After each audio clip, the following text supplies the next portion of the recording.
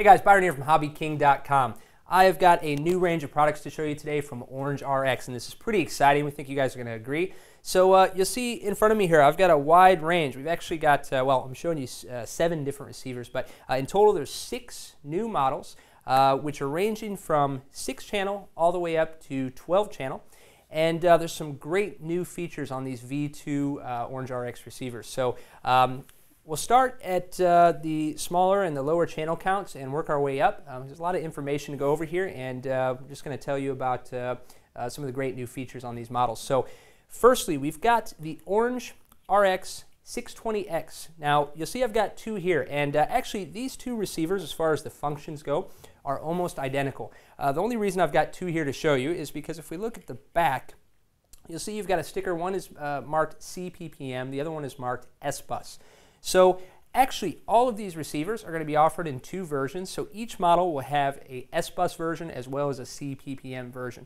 So this is a really great feature because it means that you can use a single line connection to most of the popular flight controllers on the market today.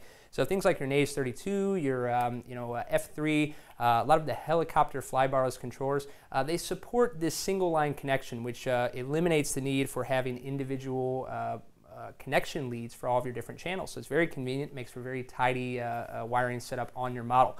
So most of the flight controllers you see nowadays, a lot of them will support both S-Bus and CPPM, but the preferred method tends to be CPPM. It's more common for your multi-rotor flight controllers.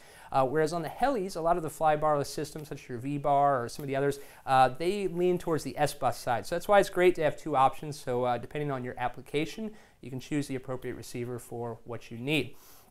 Now, even on the basic model, or on the 6-channel model rather, this does have dual satellite ports as well, so you can see that here. You've got standard satellite connections, so that means you can have up to 2 additional satellite receivers on the model. So right out of the box, it's going to have true diversity. You've got 2 antennas basically on the receiver that are independent, and then with the option of adding 2 satellites. Now, each satellite receiver also has 2 independent antennas, true diversity. So you can have a total of up to 6 antennas. So it offers excellent signal diversity, very robust signal for models which maybe have a lot of metal components inside, such as nitro engines or gasoline-powered models, this type of thing. So moving along, as I mentioned, we've got quite the range here. So that's the 6-channel model you see there. We've also got 7-channel, 8-channel, 9, 10, and 12. Now, of course, each of these models are also offered in 2 versions like we talked about. One is S-Bus, one is CPPM. Now, with any of these models, regardless of the channel count, so you've got the 620, which is just 6 channels. What that's actually referring to is how many physical PWM outputs there are on the receiver. So that means that this has 6 physical channels that you can connect to your servos or whatever the device may be to. Now, but because they are CPPM capable or S-Bus capable, that means that with that digital signal, using those protocol, it can actually output more channels than what is physically on the receiver itself. Now, the difference between CPPM and S-Bus, there's a difference in your channel output amount. So CPPM is 9 channels maximum, and S-Bus is up to 12 channels. So as an example, if you have the R620X S-Bus version, even though it only has 6 physical connections, if you're using it in S-Bus mode, you can actually control up to 12 channels on your model. So very, very good. It means you actually don't need the higher model receiver if you are using S-Bus or say CPPM, if you need, in the CPPM case, less than 9 channels. Now, for the other versions, of course, because we have the 7, 8, 9, 10, 12, we'll take the 12, for example. This has up to 12 physical channels. So if you're not using S-Bus, you're not using CPPM, and you need really 12 or, say, 11 channels physically connected, that's what you want. Now, one crucial feature we haven't touched on yet, which all of these receivers feature, and this is the most, probably the most important feature about these receivers, is they have integrated telemetry on board, which is absolutely great. So you don't need a separate telemetry module or anything like that for this to work.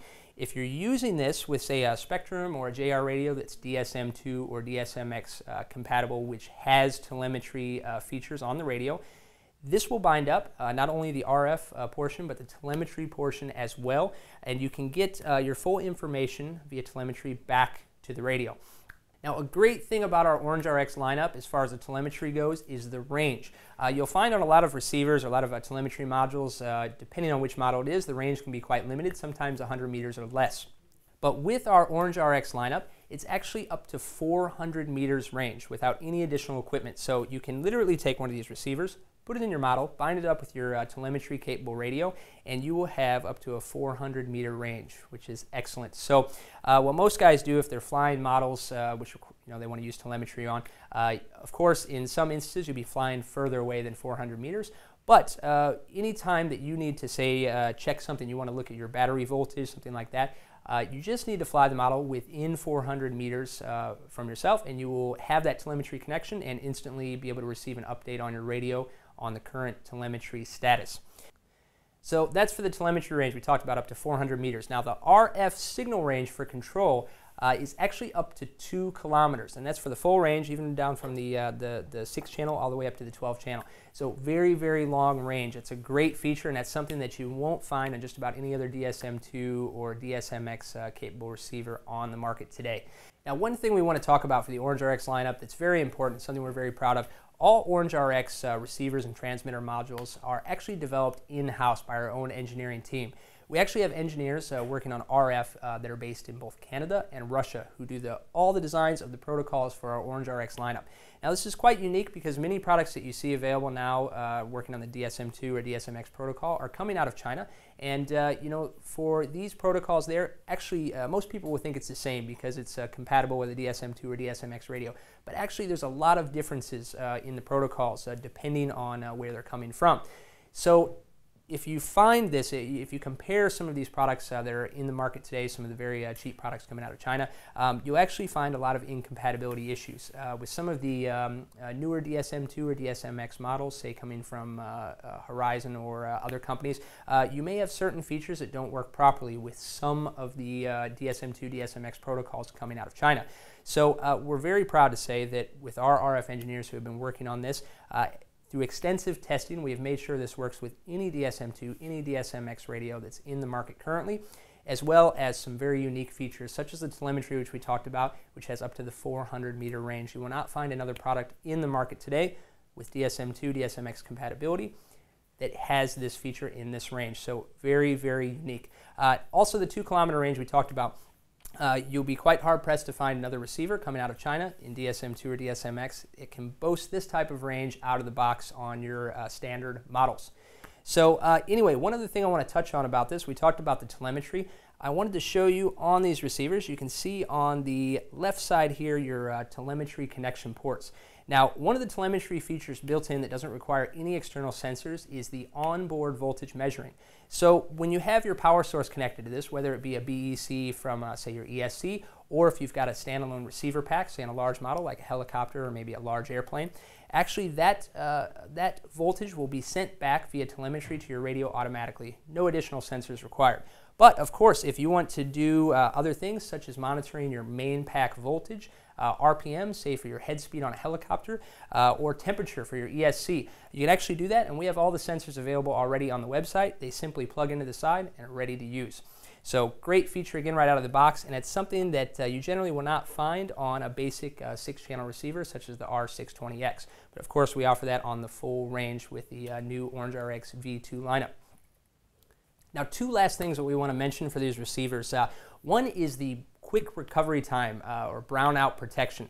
Now, most of you may have ran into this case before, or you've had a friend with his model has had a brownout. So you've had something happen in flight. Say you're flying a model and the servo drain was too high, so it pulled the pack voltage down, or you've got maybe a faulty BEC and you had a voltage drop. And what happens is on most receivers, once the voltage gets too low, the receiver will actually lose power, and then if the voltage comes back, it'll reset. Well, in some cases, a lot of receivers, it actually takes a while for it to reset and reconnect. In that few seconds, as we all know, that can be enough to cause a crash. So especially if you're flying low or you're flying an aerobatic model, if you lose all control for a few seconds or more, that's enough to have a total loss of the model.